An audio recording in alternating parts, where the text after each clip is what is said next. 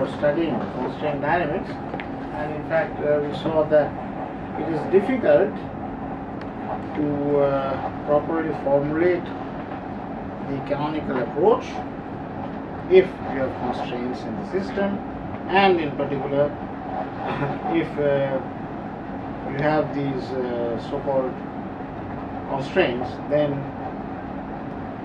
because you cannot invert all the momenta, it becomes problematic to define the Hamiltonian in the usual sense by just taking the standard Legendre transform. Now I worked through some examples. This is to show that basically if you have what are called the free theories, because there are no constraints, say any free field theory or the harmonic oscillator, then you can quickly formulate the canonical formulation, and there is no problem in defining the Poisson brackets and the associated equations of motion either in the Lagrangian or in the Hamiltonian frame. If there are constraints, and we took a very simple example from point mechanics, and we could see that there were lots of problems, and you could not actually consistently define the Poisson brackets which were compatible with the Hamiltonian and so on. So as I told you, I will give you a general discussion now. So first I gave a very specific example.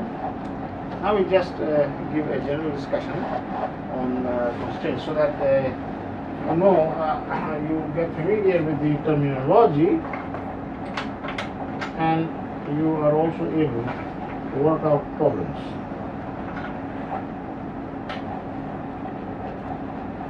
Okay, so this is just a general discussion.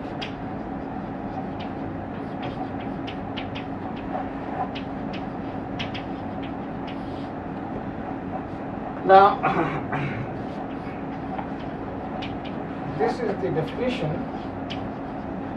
of the canonical momenta, where QA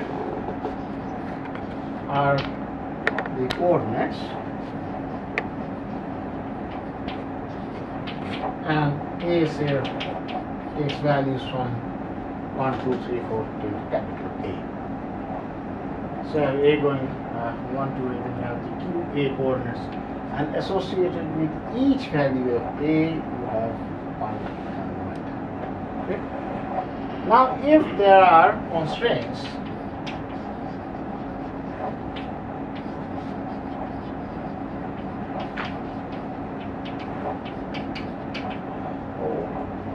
what does this mean? Basically means that there will be some relations where the momenta will not be expressed in terms of the velocity, right?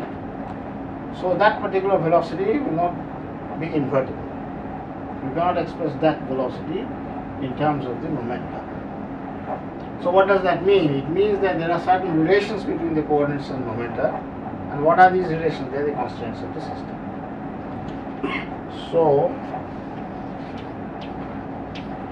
there are certain relations between the coordinates and the and the E runs from 1 to B, and of course B will be less than or equal to A, because this is the total number of variables. So B cannot exceed A, and you cannot have more constraints than you have more relations. So this in general is less than or equal to A. So I hope you get the meaning. These are the constraints of the system. And Dirac gave them further the name. These are actually called the primary constraints. This is a nomenclature given by Dirac.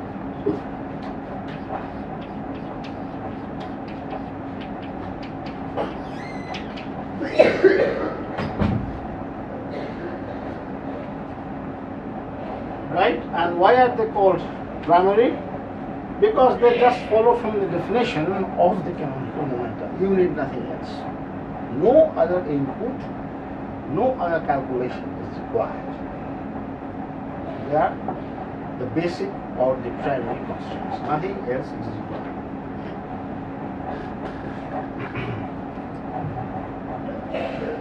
Now,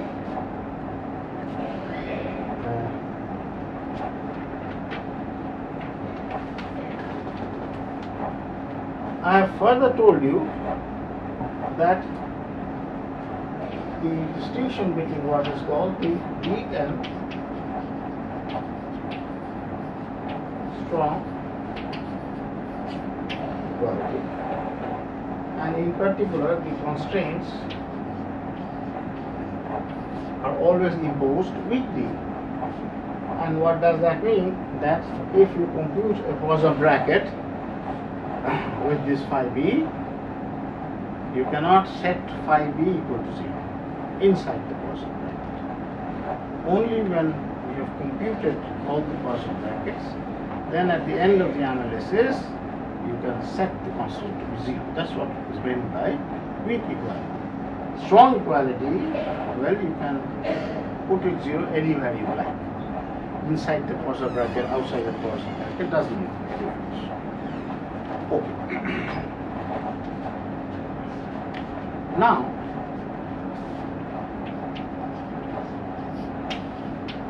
two functions, suppose f and g are weakly, you say f and g are weakly identical. So the notation is like this, that is f and g are weakly identical, and then the difference is strongly equal to the linear combination of the constraints.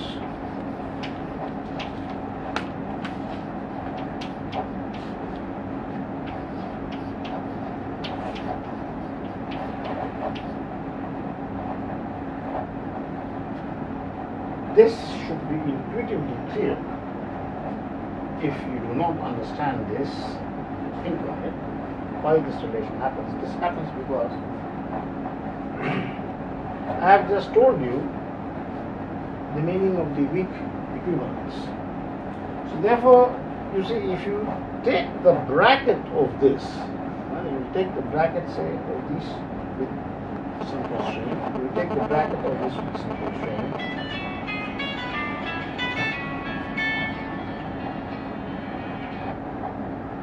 Mitali, না এখন আমি class নিচ্ছি, না তুমি 5টা 5:30 নাগাদ এসো। ওই 5:25 নাগাদ এসো। তো 404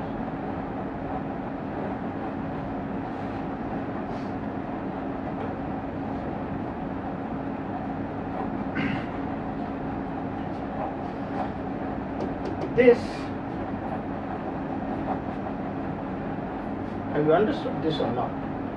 This you should understand, because this, you see, is weakly equal. If you take g on this side, then what does it mean? This is equal to g plus this. Then what does it mean? It only means that the difference has to be equal to just this, because otherwise you don't get the weak equivalence. Try to see what is the weak equivalence. This, unless you understand this, it's a bit difficult to conceptually visualize the whole thing. If this is strongly equal to this, then f minus g is what? 0. Okay? If this is weakly equal to this, it only means that it can be strongly equal to a constraint, because as I have told you, if this is just weakly 0, the square of this is always strongly 0. Yes. The square of a constraint is always strongly 0, because if you take the algebra with anything, then you see one of the phi goes out, it's like this, okay, something like this. But you can now forget this part because this is sitting outside, this goes to 0. Okay. So the difference is just modulo of the constraint. Look.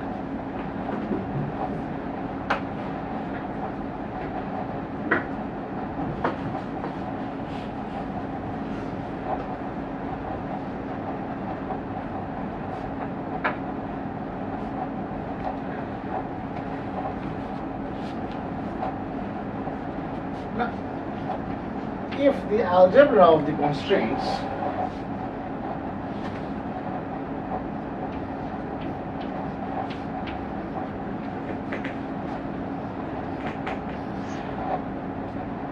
vanishes weakly, what does it mean?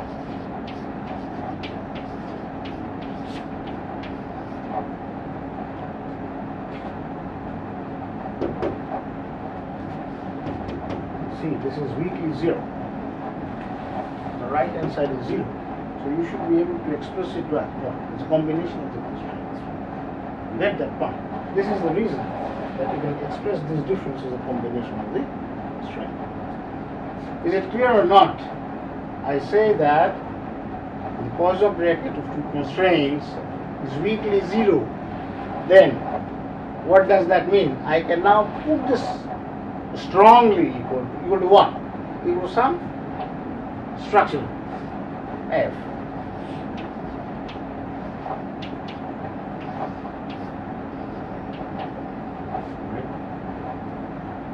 You get this point? You got this? Because you see, this thing is itself what? Weakly 0. This is weakly 0. Because this is weakly 0, automatically this holds. Therefore, this is strongly equal to this. If the algebra satisfies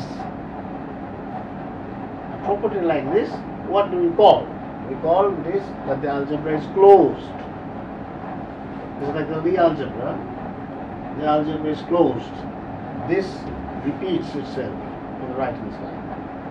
If the constraint satisfies an algebra like this, or its algebra is closed, we call this to be the first class constraint.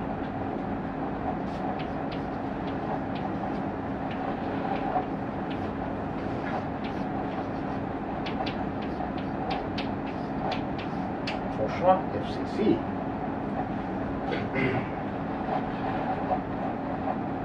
Have you followed this? Huh? You are not there. So, what happened in last class? Where? What is your name? Uncle. You are working? Professor Pasamula. Partha Gua.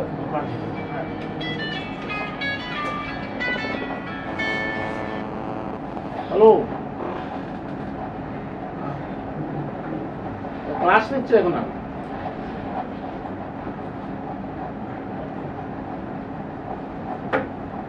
Okay. So Mr. Ankan, have you followed this? Yes. FTP. I told you first class. First class. First.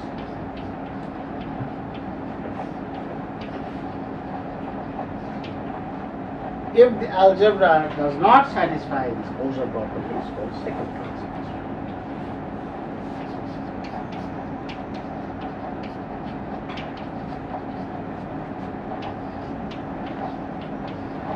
It's called second class constraint.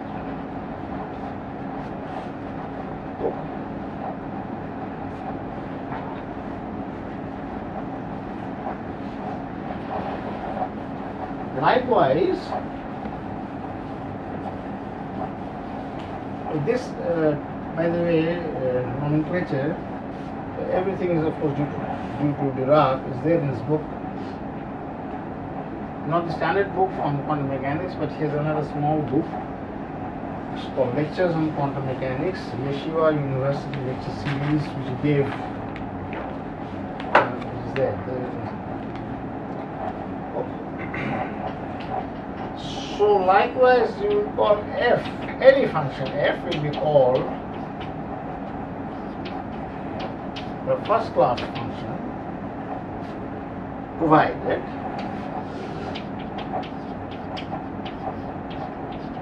is weakly 0 or then strongly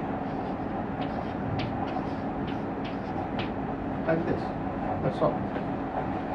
So any function f will be called a first class function if its algebra with the constraints closes. So weakly 0 is strong. Otherwise, this function will also be called a second class function.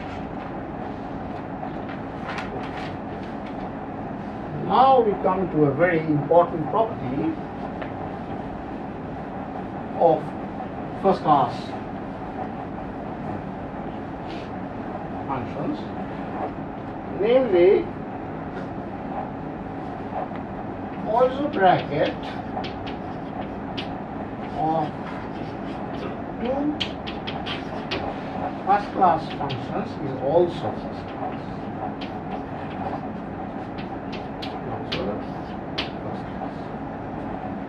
Poisson bracket of two first class functions is also first class, and the proof is very simple. So let me take a function f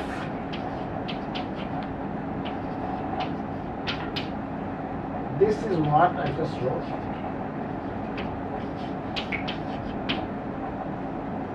And another function, so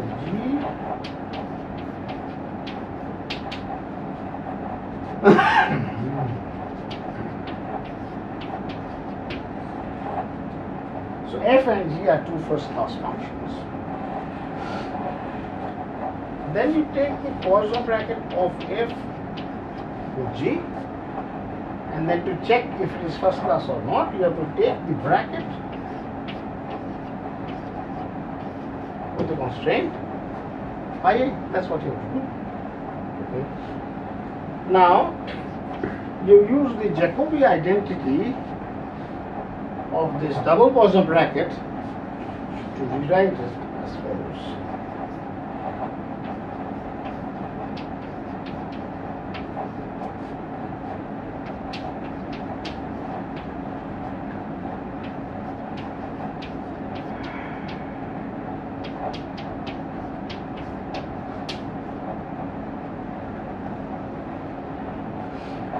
You know this. This is the Jacobi identity. You know it. Note with that. You know it. Yeah? Then what? Then you will substitute for g phi a this relation.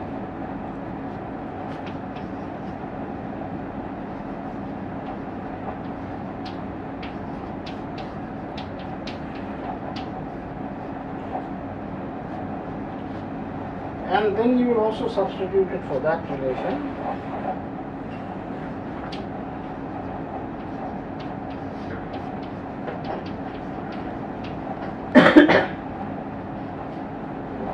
Okay. And then there's a little trick. You have the Poisson bracket of the product of two objects. So when you take, you will have a Poisson bracket of g with f. That is immaterial because outside there is a constraint sitting. That you can put equal to 0, so that doesn't count. Therefore, you are interested only in the algebra of this with this, because this is inside. Then this goes out, and you have phi a prime with f. That you can just write it from there.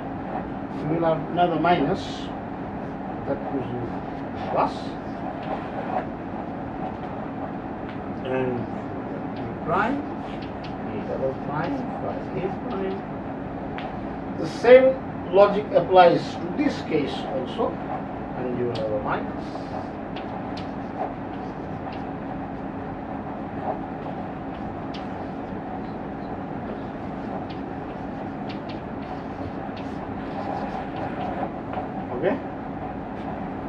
And then you can take the phi A prime outside, and you can take the bracket. So this is the new structure. And therefore, this is also first class because you have managed to express the algebra as something times a constraint. Therefore, this is a very important result. Once again, to Banerjee is there. We had a lot of analysis in this topic, and this is a very useful result. The Poisson bracket of the first class is also first class. Now, so you already know the difference now between what a first class object is and a second class object is. So let us proceed.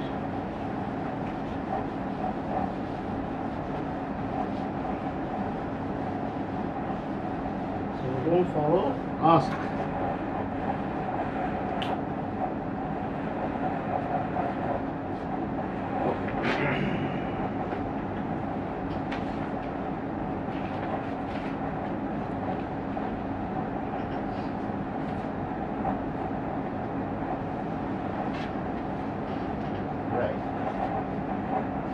So from the definition, so you start with a given Lagrangian, you compute the canonical momenta corresponding to all the coordinates in the Lagrangian, and then if you see that there are no constraints, then everything is fine. You don't need all this analysis. As for instance in the harmonic oscillator, and you can quickly go to the canonical formulation, give you the Hamiltonian, the one particle state, and so on. On the other hand, if you find that there are constraints, as I have just shown, then it is actually problematic to define the canonical Hamiltonian itself. So the first thing is that you have to appropriately define what? The Hamiltonian. And this was once again done by Banerjee. So what he did was like this. It defines what's called now a total Hamiltonian, which is denoted by HT. This is the original canonical Hamiltonian, which you were unable to define, but which you will now be able to define in this way. I will now explain that if the HT exists, then there is a method of getting the HC, but by itself there is no HC. Just will come to that. Plus,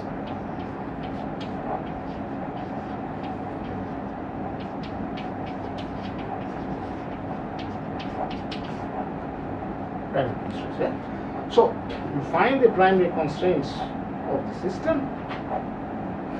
and you introduce them through the Lagrange multiplier, and you write this to be the total Hamiltonian. But this is what you earlier could not define, but now you can. The reason is because earlier you were not being able to invert the velocities and so on and so forth.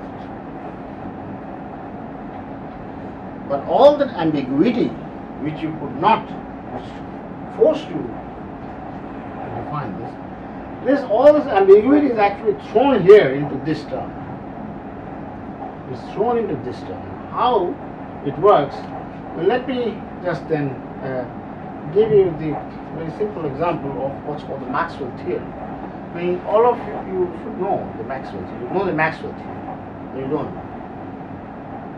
You studied the Maxwell theorem. You have not studied.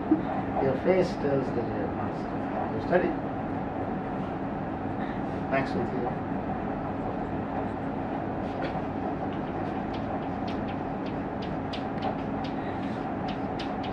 The simplest of all theories, but the most remarkable. Now you see, the momentum conjugate to A0 doesn't occur because there is no A0 dot.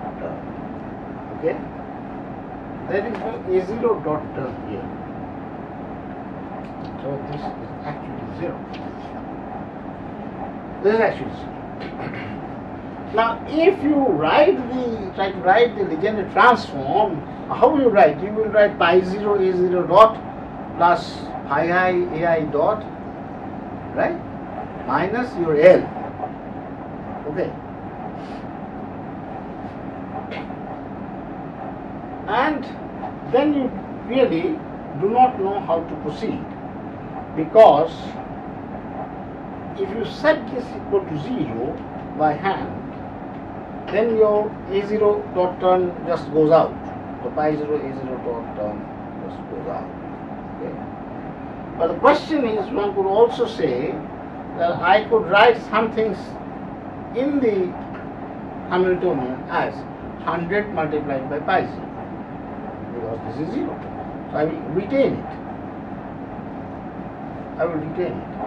And that, of course, gave Dirac this insight. He interprets this as what? As a constraint, because there is no corresponding velocity. This is a primary constraint. Okay? So this will occur there. So you see, the so-called canonical Hamiltonian plus this will be what? Plus U0 pi 0.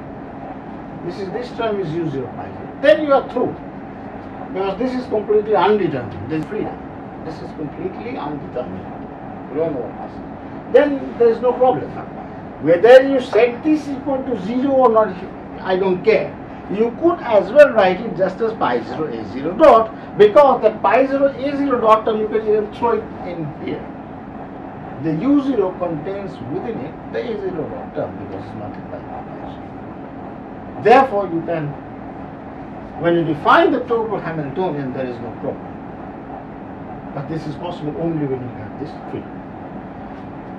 Okay, so you see that this is therefore written in quotes, because really, for a constraint system, the canonical Hamiltonian really doesn't make any sense at all. Right.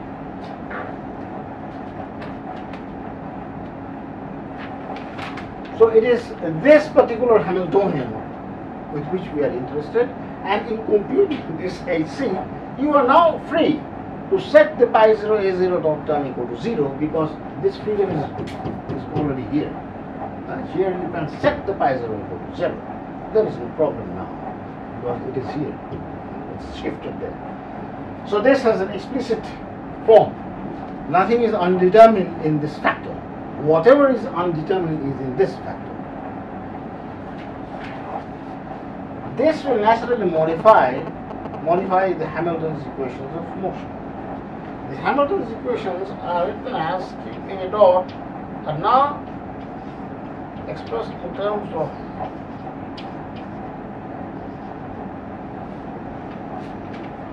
what is this? This, you know, is Hamilton's equation. So now you have to write this as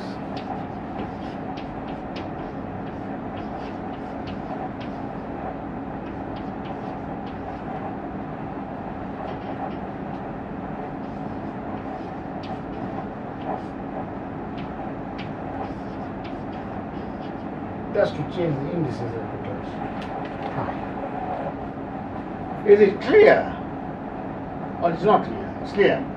Once again you will see that when you take the derivative, I have not taken a derivative on the lambda because the phi a just sits outside.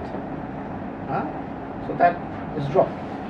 The equation of motion is basically taking the Poisson bracket with the Hamiltonian.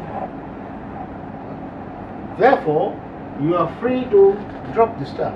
This means that the Poisson bracket has been taken and gives you this answer.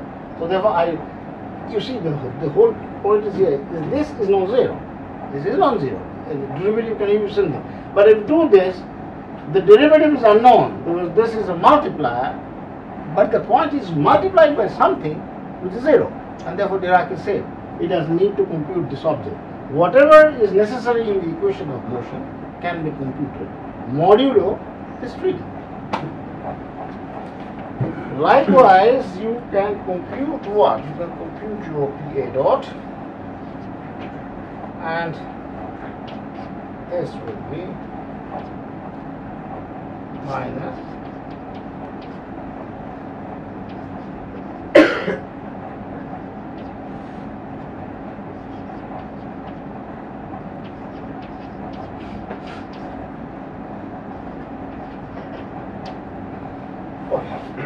and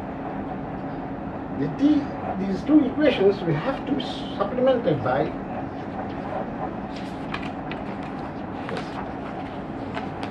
this is the whole set of equations.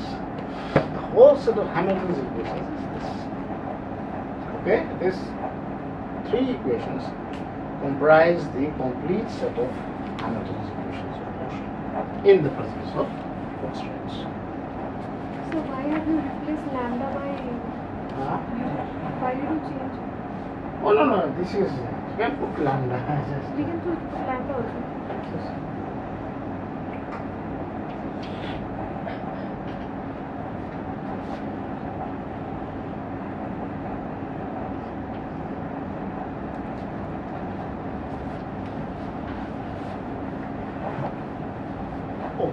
So now we go. So we have defined the primary constraints. We have classified them into first and second class. We have defined a new Hamiltonian, which is called the total Hamiltonian, which is AC, plus all the primary constraints, irrespective of whether these are first class or second class. All the primary constraints have to be introduced here. And this is my set of equations of motion. Now comes the requirement. This is the famous consistency requirement.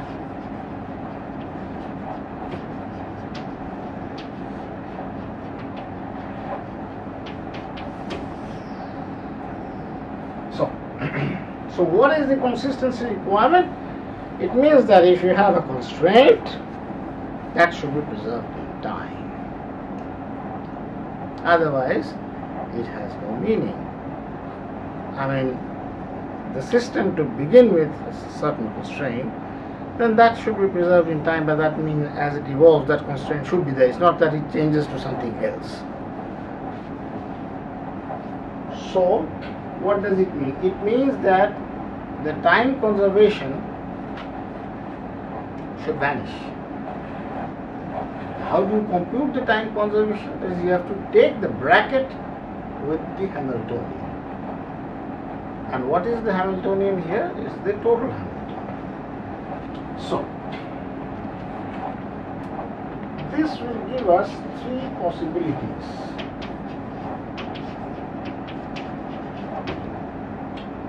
When you compute the consistency requirement, that is phi A with ht must be neatly 0. Right?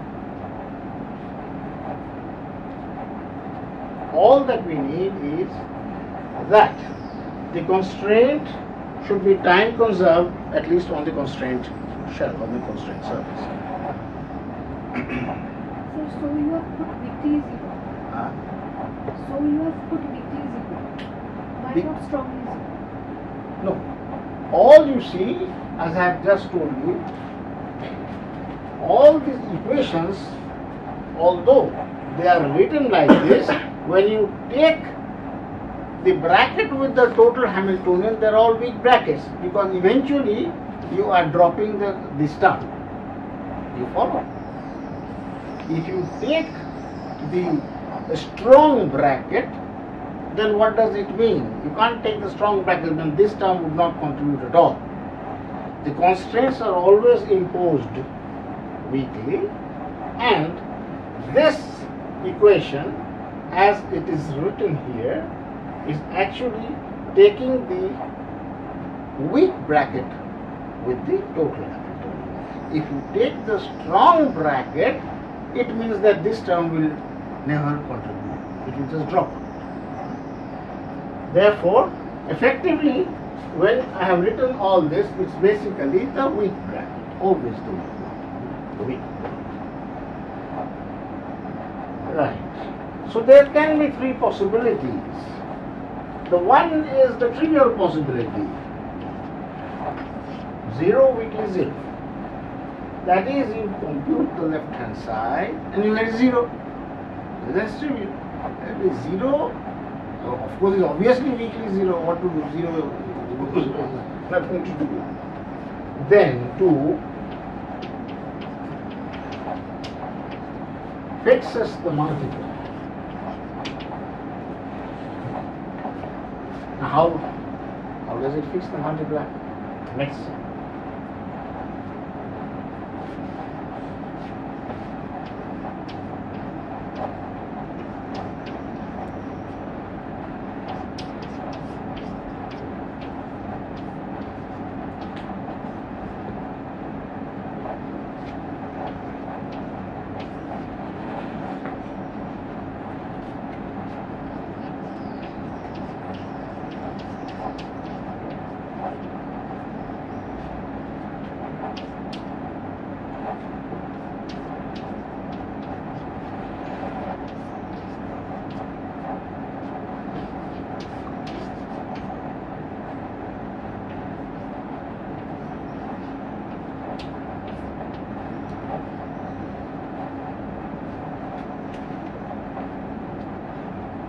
So from the left hand side we get this, and once again you see that the algebra of phi with lambda doesn't matter because phi a prime goes out, that term is 0, it drops out. Right. Now of course you see that if this bracket which I have written is weakly 0 by itself, then this is gone. Then lambda cannot be fixed. First time So if it is first class constraint, Right. If this is a first class constraint, then lambda will not be fixed. Okay? And that is why we call the first class theory to be a gauge theory. The freedom cannot be fixed. That is a gauge theory. This shows up from Dirac analysis. Okay? So if we have the first class constraint, in the Maxwell theory the pi 0 is a first class constraint, you cannot therefore fix the multiplier. There is a freedom in the equations of motion therefore, and let's say this theory. It comes out very nicely, you cannot fix it. On the other hand, if the constraint is second class, then this is not weakly 0. This is something. And then of course, it basically means that this is invertible. And then of course you can compute your lambda a prime. So for a second class system, the multiplier is fixed by this equation. So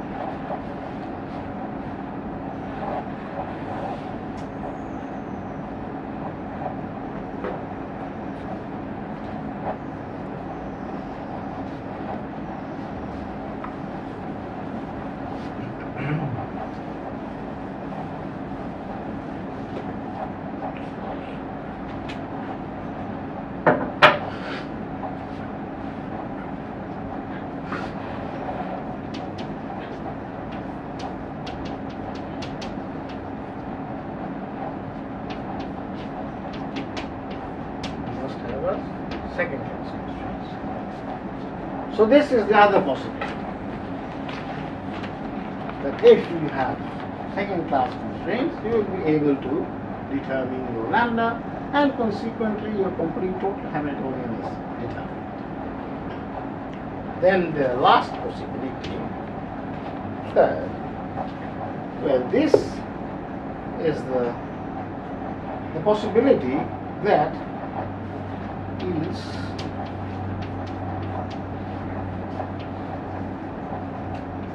new constraints.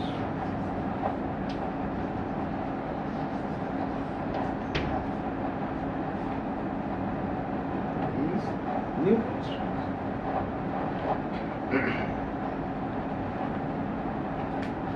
So when that possibility can occur is suppose this is first class, so this term goes out. and this term gives me something. It will be some function of the coordinates and the momenta, and that has to be equal to 0. But the relation between coordinates and momenta, which is equal to 0, with equal to 0, is a constraint.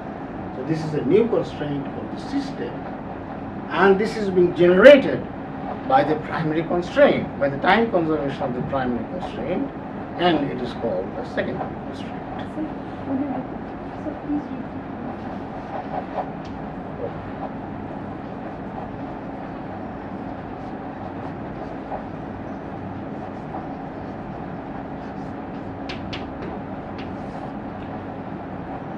So there could be an instance when this is weakly 0, so this goes out, and this is not weakly 0. This is some finite thing, which is a function of the coordinates and momenta. The right hand side is to be weakly 0. Then what is that? That is a relation which tells that there is some condition between the coordinates and momenta, and this is a new condition which comes out from the consistency or the compatibility from the preservation of the first class constraint, the time preservation of the first class primary constraint. And this is called the secondary constraint. So now you learn that the primary constraint, it could be both first and second class. If it is a second class, then that will fix the multiplier. Okay? If it is a first class constraint, then there could be two possibilities. One possibility would be that, well, the whole left hand side is trivially 0, gone. But there could be another possibility that the whole left hand side is not trivially 0. It's some functions of the q's and the p's, which does not involve the lambda. And that is the new constraint, and that's called the secondary constraint. And this process has to be iterated. When you get the secondary constraint, you have to again take its time conservation. Otherwise, there is no meaning. It also has to be time preserved. So once again, you have to take its algebra with HD. Once again, there will be three possibilities. You go on, and this iterative process will stop when you come to this point, because then it ends. And you get your complete structure of the constraints, all the constraints with you. So you have now understood the meaning of what's called the primary and the secondary, of all the constraints which generate from the secondary, sometimes called the tertiary, but then most people avoid this. Anything, there is two classes, you have primary, and subsequently all set of constraints are called secondary. Finished. And you have another distinction which is called the first class and the second class. Even amongst these, even among the secondary, you can again have this distinction of first class and second class, and so on and so forth. But when you have determined your full constraint structure, then you have to perform the algebra. You have to take the algebra of the whole set of constraints and then see which are first class and which are second class. So suppose you have phi 1, phi 2, phi 3, phi 4. You find that the algebra of phi 1 closes with all. Then that is what? That's a first class. Algebra of phi 2 doesn't close with all. It closes, say, with phi 1 and phi 3, but doesn't close with phi 4. That's a second class. By the same logic, phi 4 would also be second class because it doesn't close with phi 2, and so on. So you have to, this is called the famous classification of the constraint. That's not an easy task always. In simple models it's okay, but particularly in gravitational models it's very difficult to classify the whole set of constraints. Okay. So I think I will stop at this point, right? So I have given you the Hamiltonian, the classification of the constraints. So this is a completely general discussion, nothing to do with any models or anything. Although it's written in quantum mechanics form, but nothing prevents you from doing field theory or anything. Only thing is you have to be a bit more careful with the indices. That's why you have to appropriately the space-time index will come. But that's only a technical point. There's no new concept.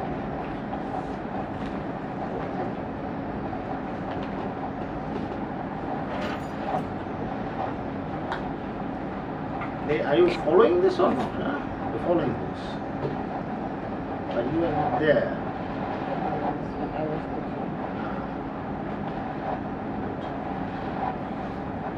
You see, the point is you should work it out. You should do work it out on your own.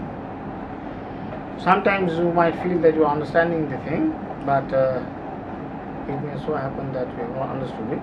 So it's better to actually practice it. I'll proceed in the third class also with certain general discussion, and in the fourth one I'll walk through a very specific example, the Maxwell theory. So there's one question I have, only one. So when you take the strong equality, why do you consider that the subsequent thing on the right hand side is only linear in phi's? It obviously doesn't matter classically. You can have phi squared, phi cubed, phi 4. No, I told you that the definition of the constraint surface. Huh? Right. So if phi equals 0 is my constraint surface, then it will not be the phi square equal to 0 is the It's meaningless in that sense. But when it's you not- go to a quantum theory code, No, not even in quantum theory, because you have to first here define the classical theory, and in quantum theory phi square actually has no meaning. okay. So it's Because just there are phi ordering problems, there are ordering ambiguities and so on, and you have to appropriately look at it. Phi square really has no meaning. But it's not summed over the same phi, right? I mean, it can be phi 1, phi 2. Yeah, but you cannot write phi 1, phi 2. You can have n number of orderings. I can write phi 1, phi 2. I can have phi 2, phi 1. I can write phi 1, phi 2 plus phi 2, phi 1 by 2 or whatever I like. So there is no meaning to the product. Yeah? So you just keep it linear. And that actually gives you an essential handle on how you can interpret the phi as the generator of the gauge transformation. Effectively, you can subsequently see that this phi is really the generator of the gauge transformation.